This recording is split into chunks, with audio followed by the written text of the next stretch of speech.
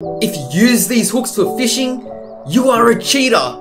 That's what some people would say. So why would they say that?